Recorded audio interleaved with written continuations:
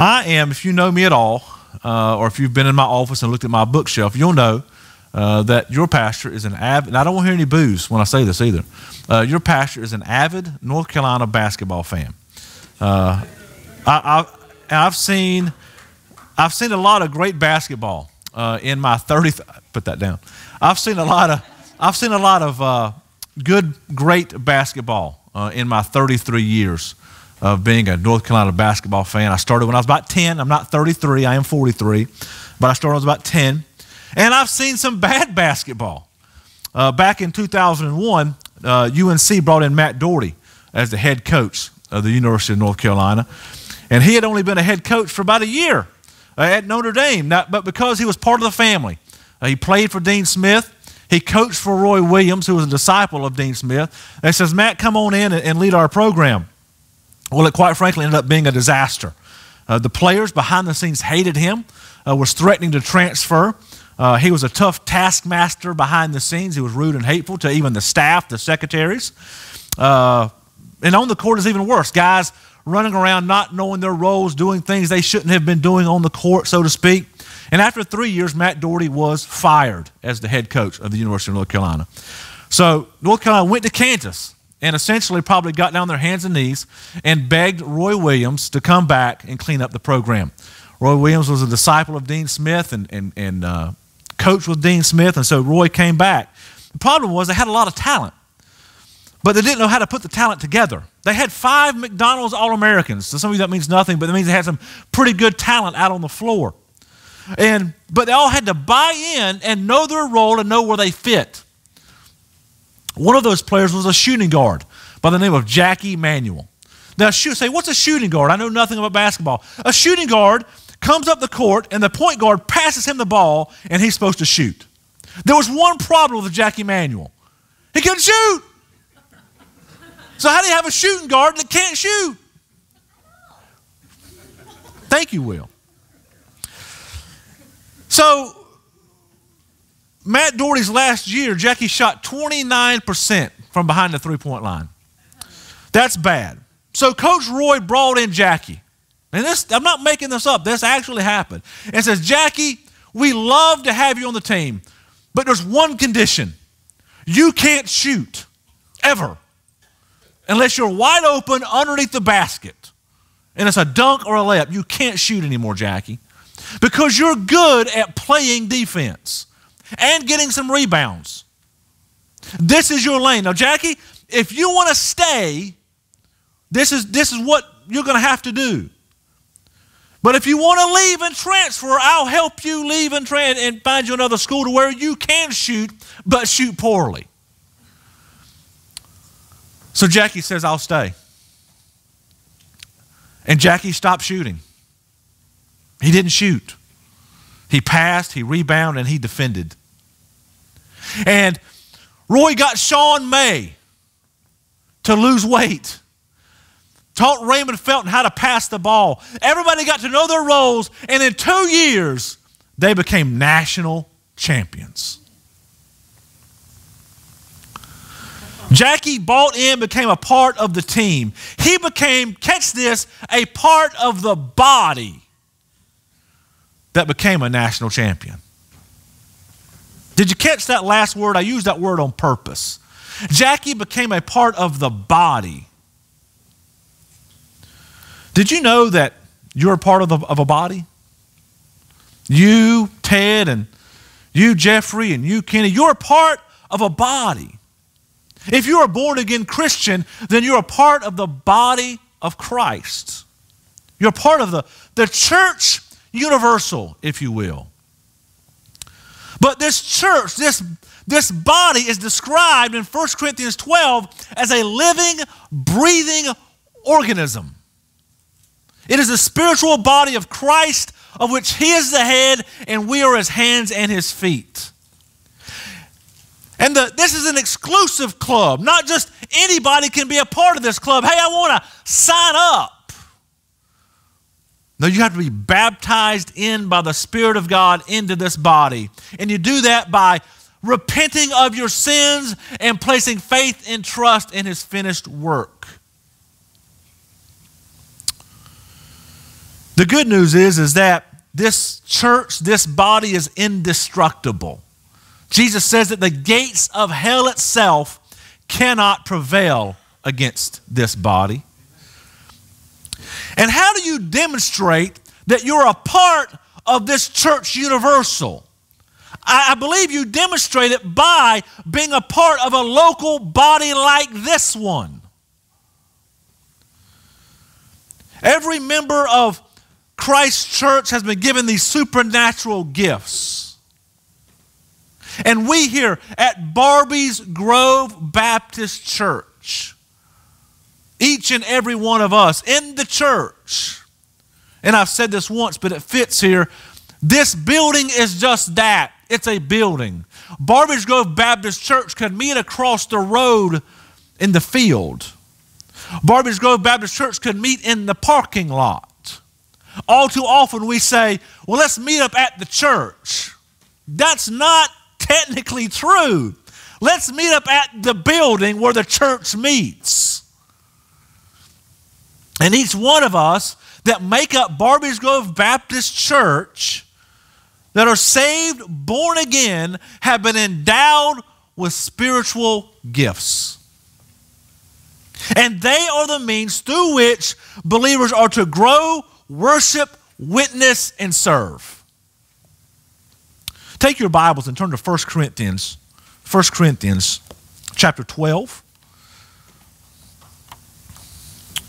And then hold your place there, put your bulletin there once you get to 1 Corinthians 12, and turn to Romans 12. We're going to read quite a bit of passage of Scripture this morning, but these passages fit this idea of spiritual gifts. And I am not going to do service to either one of these passages or do justice.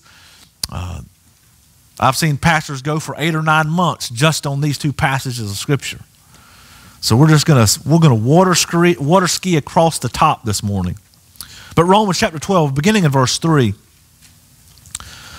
For by the grace given to me, I say to everyone among you, not to think of himself more highly than he ought to think, but to think with sober judgment, each according to the measure of faith that God has assigned.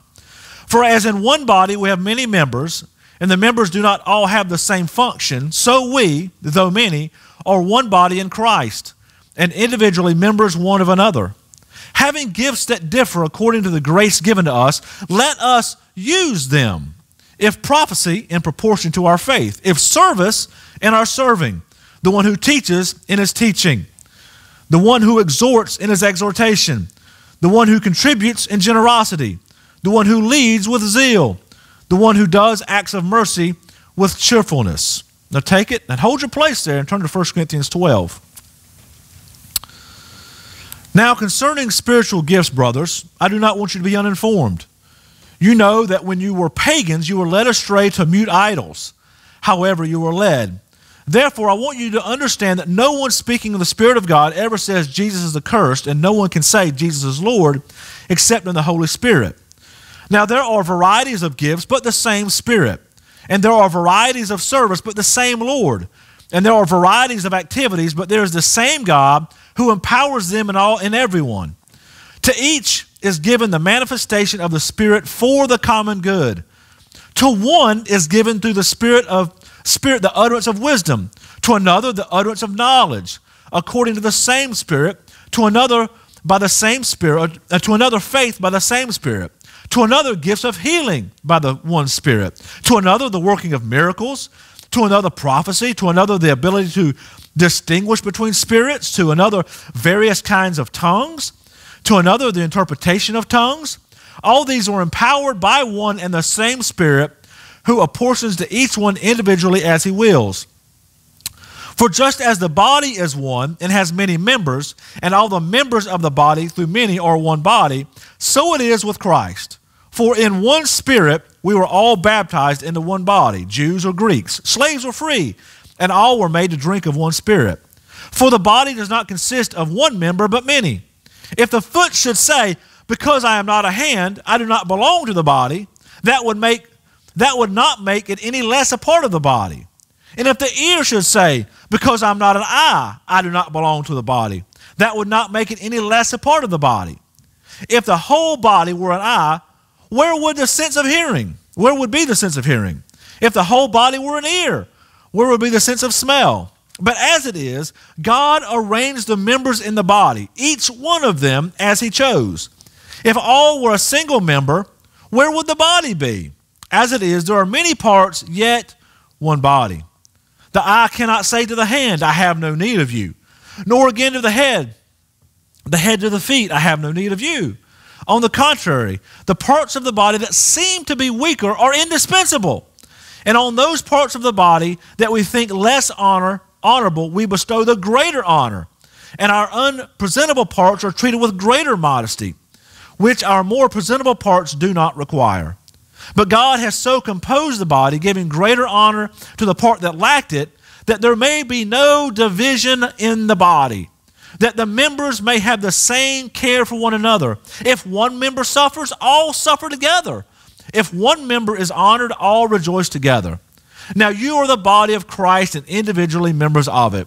And God has appointed in the church first apostles, second prophets, third teachers, and then miracles, then gifts of healing, helping, administration, and various kinds of tongues. Are all apostles? Are all prophets? Are all teachers? Do all work miracles? Do we possess gifts of healing? Do all speak with tongues? Do all interpret? But earnestly desire the higher gifts, and I will show you a more excellent way. Spiritual gifts. Spiritual gifts this morning. Number one, I want you to notice the source of your gifts.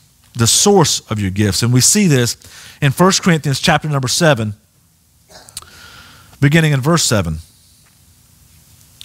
A spiritual gift is given. Verse 11 carries with it the same idea. It says, all these are empowered by one and the same Spirit. Romans 12:6, in His grace God has given us. Here's the thing. When we get saved, we didn't go to the assembly line or go to my office and go, I think I want that gift.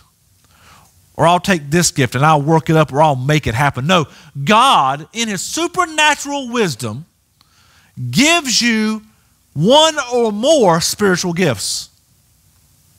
See, God has given you something very special. The ability you have, the gift you have, it did not come from you. You can never say God's never given you anything. If you're a believer this morning, if you've trusted Christ this morning, God has given you something very precious, very honorable. He's bestowed it upon you. And what that should work in our lives is humility. Because we didn't do anything to get it. He just gives it liberally. In Romans chapter 12, verses 3 and 4, it says, because of the privilege and authority God's given me, I give each of you this warning. Before he talks about spiritual gifts, he gives this warning. Don't think you are better than you really are. Well, I have this special gift. And my gift is better than your gift. And if we have the same gift, I exercise my gift better than you exercise your gift. Paul says, no. Be honest in your evaluation of yourselves, measuring yourselves by the faith God has given us. See, this idea that God is the source of our spiritual gift, it brings humility because everybody's got their own different gift. Everybody's working at a different pace. You've got your gift, I've got my gift. But we both get it from the same source, and that is God through the Holy Spirit. How many times have you looked at someone and go, well, we should exercise your gift, or I'm better than you because my gift is higher than yours, or more noticeable than yours. No, Paul here is trying, before he talks about spiritual gifts, bring us in line and go, no, this idea that God has given us this gift should work humility in us. We're no better than each other. Humility. The source is God. Number two, the uniqueness of your gift. The uniqueness of your gift. I don't even know if uniqueness is a word, but it fits. Yeah, I know you've heard this phrase that everybody is different. Everybody's different. We see it in our children, don't we? Madison is different than Noah. Brady is different than Madison. Judson is different than Melanie. Amen, Leah. We're all different. Not just in our personalities, but in how God has gifted us. Romans chapter 12, again, verse 6. In His grace, God has given us different gifts. Different. What's your gift might not be my gift. What's my gift might not be your gift. We really see this back in 1 Corinthians. Again, you can look there. You don't have to, but you can look there. Verses 13 and 14, Paul uses the idea here, again, talking about the body. Hey, some are Jews, some are Gentiles, some are slaves, some are free. But we've all been baptized into one body by one Spirit, and we all share the same Spirit. We're all different. We're all different. And in verses 14 through 27, Paul uses this body analogy, and I won't reread this, but you saw the eye, the feet, the hand. Everybody's got a role to play, a function to fill. And here's the thing, everybody's important. See, the church in Corinth, this church in Corinth was not a good church. It was riddled with issues and problems. And one of the problems was it was chaos, number one. But another one was everybody wanted the big showy gifts. Like everybody wanted to speak in tongues. Everybody wanted to preach. They all wanted the showy gifts. And nobody wanted the less, in their minds, the less important gifts. Like, well, I don't want that gift. I want to be up front. I want to be on the stage. I want people to see me.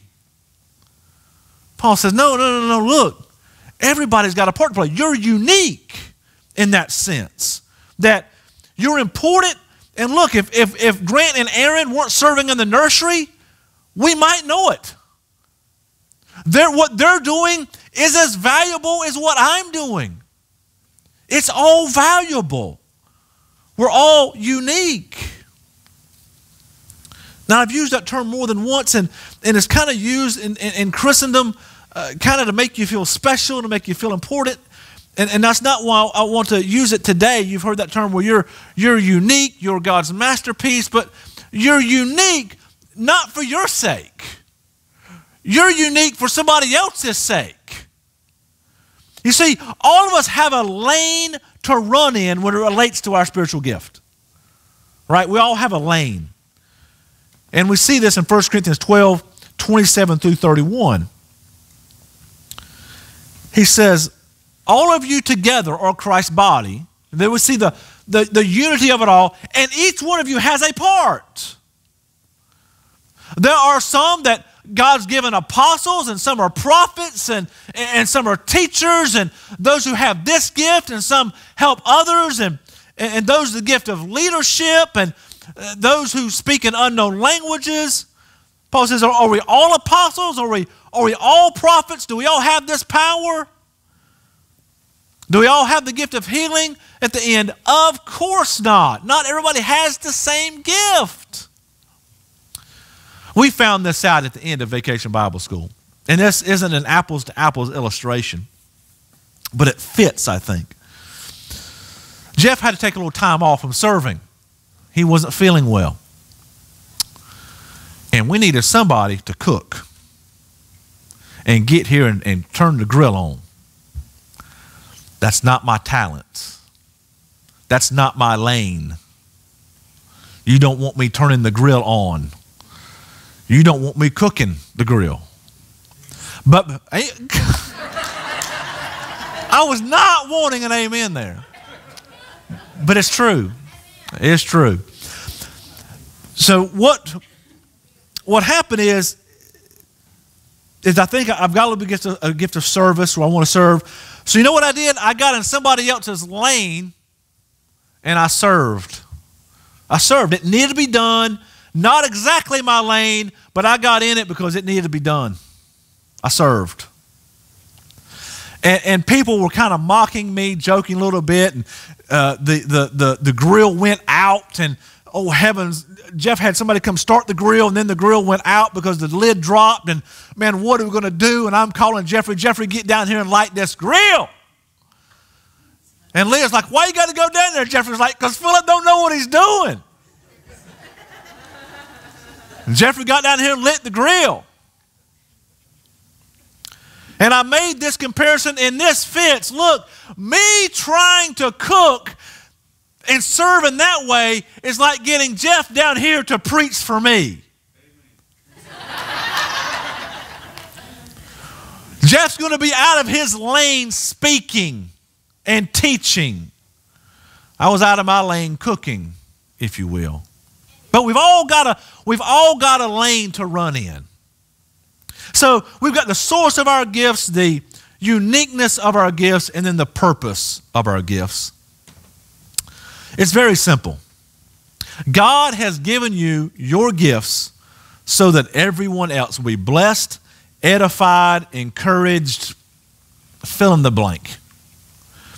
It's all about others as it relates to your gift.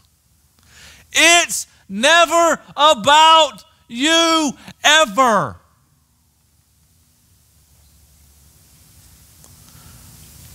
First Corinthians 14:12. And the same is true for you, since you are so eager to have the special abilities the Spirit gives.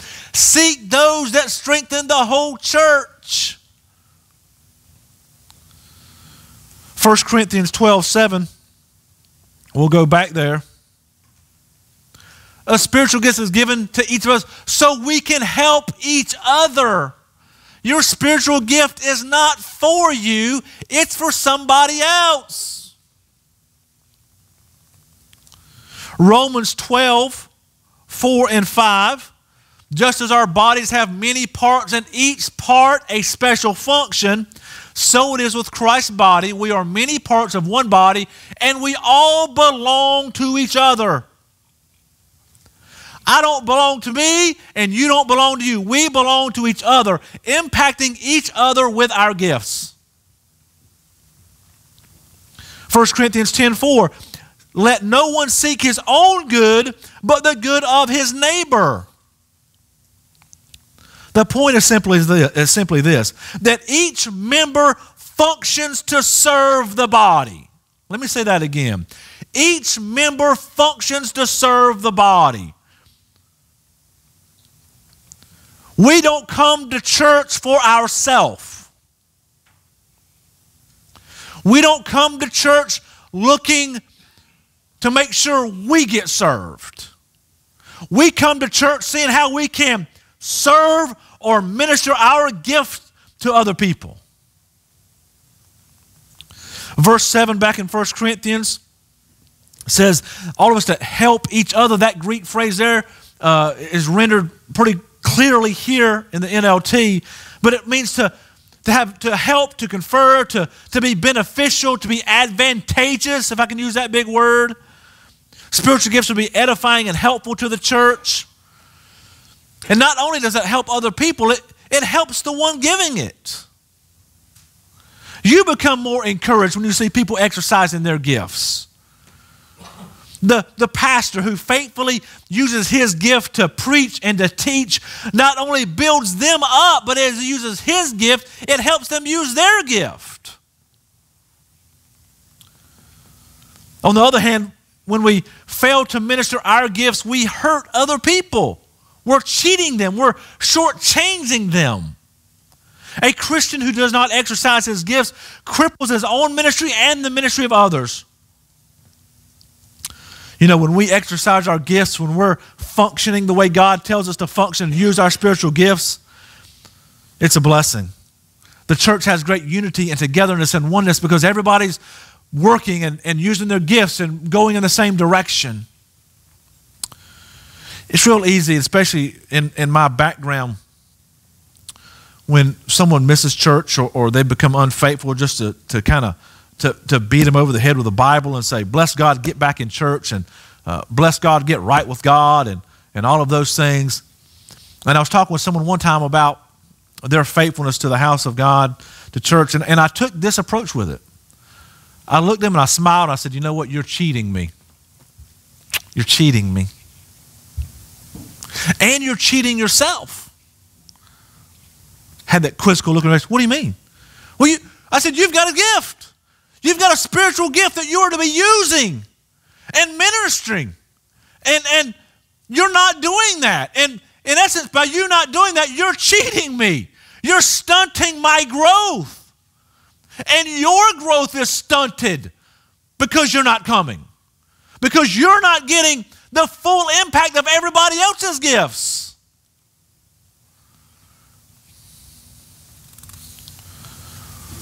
You got the source of the gift, the uniqueness of the gifts, and the purpose of the gifts. Finally, you got the stewardship of our gifts. This kind of bleeds over from the third point about the purpose of our gifts, but we use the term stewardship. It's a big fancy word, isn't it? We've got a stewardship committee here. And stewardship is simply a word that means that you manage something. It's how you care for something. It's what you do with something. And when we say the word stewardship, the first thing that pops into our mind is what? Money. Stewardship committee, money. Money. Now, it's like money, and when we talk about our gifts, when you're not stewarding them well, you'll never use them well. It's like money. It's like, have you ever heard of these churches that they walk around and say, well, we've got $400,000 in the bank. Or, well, we've got $350,000 in the bank. Or maybe some of you have some money stuck away, and boy, you've got it stuck away. I'll gently, sweetly tell any church and you're not stewarding your money very well. Because God's given it to you to use it.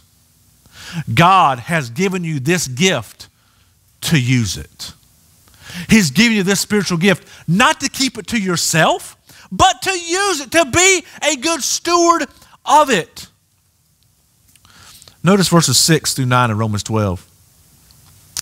So if God has given you the ability to prophesy or to preach, speak. You've got this ability to preach, you better preach, he says. Verse 7, if your gift is serving others, you better serve. You better serve. Verse 8, if your gift is to encourage, be encouraging. If you have the gift of giving, you better give. Those of you, if you have a leadership, you better take it seriously and do it. See, God never gives anybody an out. Like, I've given you this gift, and now it's kind of up to you to use it. No, no, no. He says, you better use it. You better use it. Why? Because you're cheating yourself and you're cheating other people. You're shortchanging people. Can I ask you a question this morning? How are you stewarding your gift? This gift that God gave you at the moment of your salvation. Are you keeping it to yourself because of whatever? I mean, whatever excuse you've conjured up in your mind. Well, I'm not going to do such and such because, see, we all got a gift. Maybe you are using it, but you're just using it in the wrong place. Well, I use my spiritual gift at my work. Well, that's not a negative. That's just not the place you're to use it. Because you're to edify the body of Christ.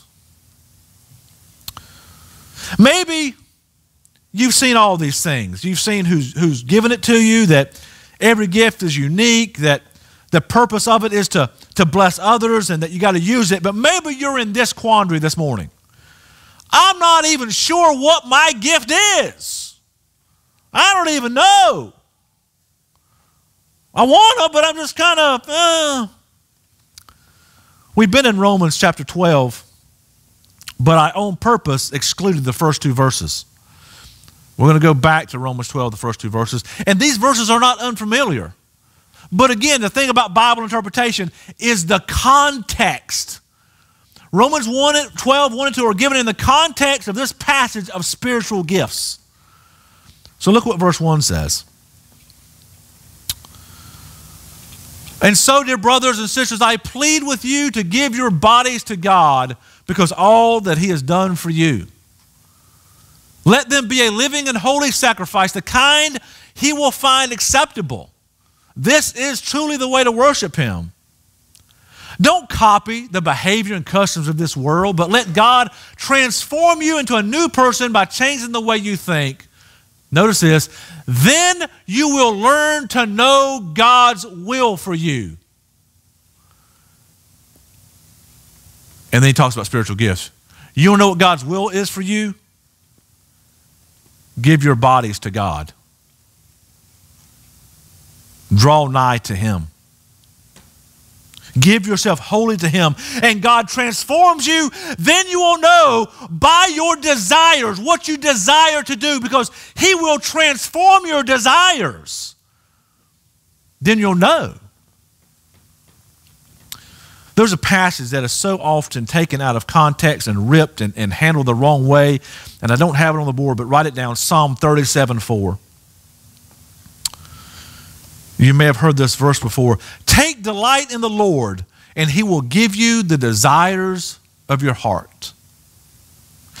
Pastor, does that mean if I delight in the Lord, I'll get that brand new Porsche? Or that brand new motorcycle? Or I'll get that swimming pool? No, that's not what it means. What it means is that you delight. This ties with this passage. You delight in God. You give yourself to God, and God will transform you and your desires, and then he'll take those desires and he'll give them to you. If you're walking with the Lord and you've given your body to him, I would wholeheartedly tell you, do what your heart desires. Don't worry about taking a spiritual gift test. Walk with the Lord, give yourself to the Lord, and follow that desire that's in your heart. And then you'll be walking and running in your lane. Why spiritual gifts today? Why aren't we back in John today? This is the reason. Next week, we're going to be voting on the Barbee Grove Baptist Church 2015-16 church year officers and ministry leaders. And we've got some open spots just for you. How can you use your gifts to serve the body? How can you use your gifts to serve the body? It's that simple. God's given it to you. It's unique. It's different. You are to use it for other people's benefit. So we're gonna have an invitation, but as you leave today, these will be down front. We've got enough, one per family, to get one. Look at it. How can I use my gifts to benefit the body? Because I've got a gift. God tells me to use it. I want to use it. This is your opportunity to use your spiritual gift. Every head bowed, every eye closed as our musicians come. I just gently and sweetly ask you, what excuse have you given? What excuse have you given? Not to use your gift.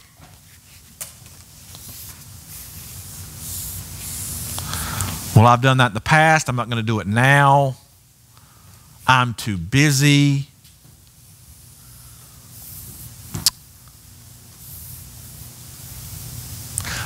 Maybe you know what your gift is and you're just not using it. You're not using it. And maybe you don't know what your gift is and you haven't been walking with the Lord. You're just kind of drifted away and you haven't given your body to him. I'm telling you, today's a great day, believer, to give yourself wholly to him and let him transform your desires. Maybe you're here today and you're not a believer. You don't have a spiritual gift. But if you come today and receive Christ, if you repent of your sin, turn from your way and place your faith and trust in him, he will give you a gift here today. Eternal life. Eternal life. That is the greatest gift. So someone here today say, I've got a gift. I've used it in the past, and maybe I've stopped using it. And God's just kind of done a work on me today. You just slip a hand up, say, that's me. I haven't used my gift like I need to. I want to serve. Maybe you haven't been walking with the Lord and you want to walk closer with the Lord, giving your heart and mind to him. Whatever your need is today, I want to let you know God can meet that need. Let God do a work in your heart today. Father, we thank you for today and, Lord, your word and this idea of giftedness. Father, we thank you for those today that have served, that's taught, that's worked in the nursery, that's, Lord, counted. Father, for the giftedness we've seen operated here today. Father, I pray that you would move on hearts and lives to fill these roles, that you would work on hearts right now, that we wouldn't have any empty spots next week as we come to vote. Father, that this body would be healthy and functioning, everyone operating inside their giftedness. Father, we'll give you the glory for what you'll do in the hearts and lives of your people. In Christ's name I pray. Amen.